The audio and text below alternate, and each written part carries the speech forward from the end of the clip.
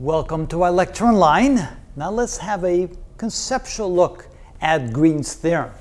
The equation tells us that the line integral defined by p dx plus q dy over some integral, and some line integral or some path that of course needs to be a complete circular path, or doesn't have to be circular but a complete loop, so you start and end at the same place, that will be equal to the integral of the partial of the y component of the vector field with respect to x minus the partial of the x component of the vector field with respect to y times dA. With other words, it is equal to the integral of this quantity times dA over the region enclosed by that complete path.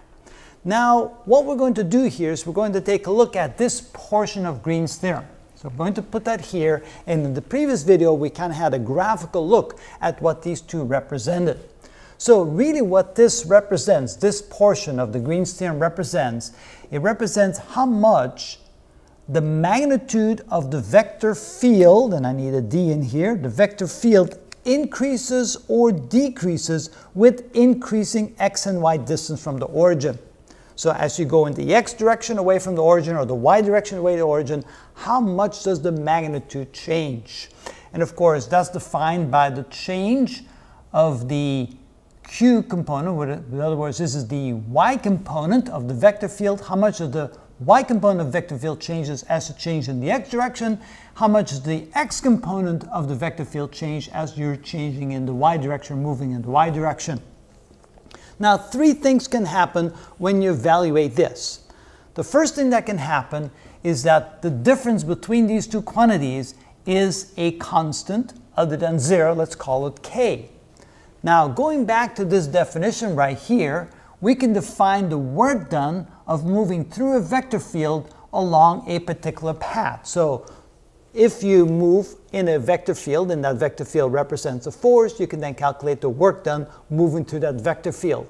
And if this quantity of the Green's theorem is equal to a constant, then the work done can be found by taking that constant, which is the difference between these two quantities, and multiplying it times the integral of the dA within that region bound by your line integral. In other words, it's the constant times the area enclosed by that line integral.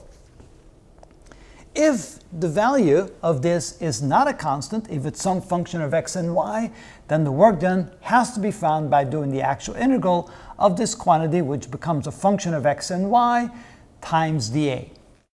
And if these two components are equal to each other, if the change of the y component of the vector field with respect to x is equal to the change of the x component of the vector field with respect to y, they're equal to each other, then we can say the work done equals 0 because one minus the other equals 0. And then moving in a complete path along that vector field, integrating over that line integral, we end up with work done equals to 0. So that's the conceptual look of what a line integral is and what the equivalent equation of the Green's theorem is, and what these particular things actually mean from a conceptual perspective.